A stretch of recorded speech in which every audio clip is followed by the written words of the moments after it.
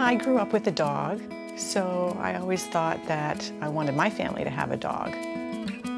They bring, I think, compassion to everyone in the family. They teach you about unconditional love. When we first brought Ginger home, everybody was pretty excited and went from each kid's arms and mine. And once we brought her home, we actually had her in the kitchen for a little while. We kept her in the kitchen, trying to get used to the surroundings, but the excitement in the house was just unbelievable. So we were pretty happy to have her home and start our life with her. My favorite thing is what we're doing right now, just sitting and cuddling with her. I just love petting her, and petting a dog just makes you feel so good.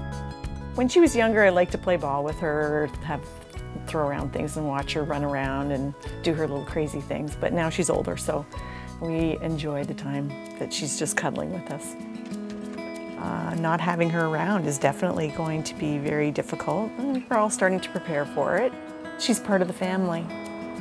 But to have something holding in your hand that looks exactly like your dog is pretty exciting. And I know it's something that we're going to love to have in years to come. She's 13 and a half. We hope she's around for a long time, but definitely, when I first saw it, it was like, wow, this is great. I mean, see the folds in her ears and the way her tail fans and the way she's lying.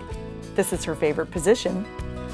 Every time we see her in that position, we feel that she's a puppy still. It is remarkable how they've been able to depict Ginger in this way. I could never reproduce this by buying something at the store. This is Ginger.